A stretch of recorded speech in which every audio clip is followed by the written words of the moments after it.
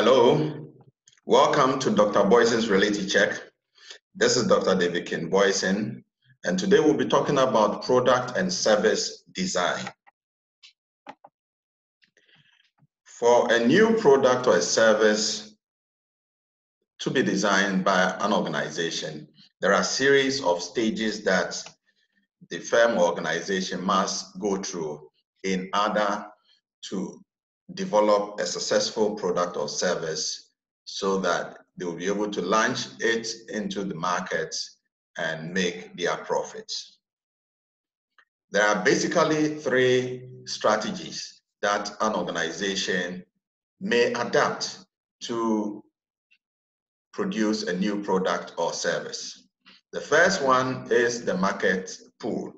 The market pool holds the view that the primary basis for determining the product a firm should make will depend on the markets, but with little regard for existing technology. So the focus of the organization is to look for the demand of the market, and that should inform the organization to produce its product or services.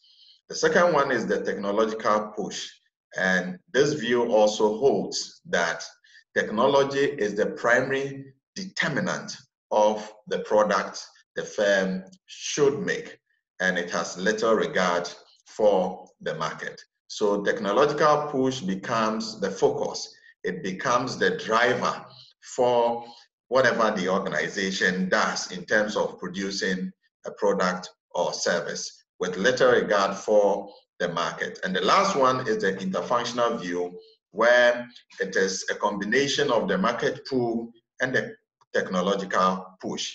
This type of strategy is called the hybrid type. And we say here that this view holds that the product should not only fit the market needs, but have the technological advantage. And this to accomplish this, all functions, that is engineering, marketing, operations, should cooperate to design the new product needed by the firm. So for an organization to start with a new product or service, to develop or design a new product or service, these three strategies should be looked at, and it is not cast in stone. The organization should look at what best fits, its strategy, so that it will be able to adapt, one of them to be able to achieve its objectives. Now, for a new product or service to be developed, there are 7 stages the organization must go through. The first stage is what we have briefly discussed about, the new product or service development strategy.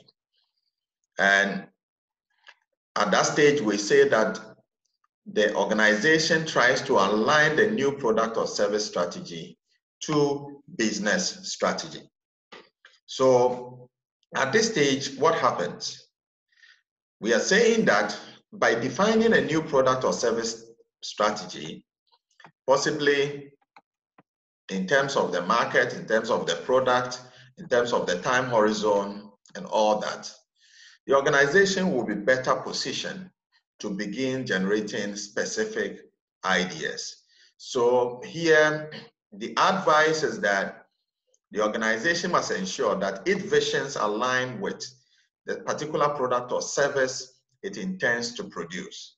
So if the organization vision is to be the best producer of mineral water, we expect that the product or service that they want to produce, or the product they want to produce, for instance, should be in the family of water production, producing of water, quality water, for whether sachet water, whether bottled water, because the organization has said that it wants to be the leader. So that is the vision. That you cannot have a different vision and have a different product or service. If that happens, then we'll be having strategic misalignment, and that will not inure to the benefit of the organization. So we are saying that an organization, for example, may choose to focus its growth on a new product or service strategy, even more specifically in terms of a particular market or segment of the market, or in terms of specific profit generating goals. But the choice of strategy must align. That is very, very important.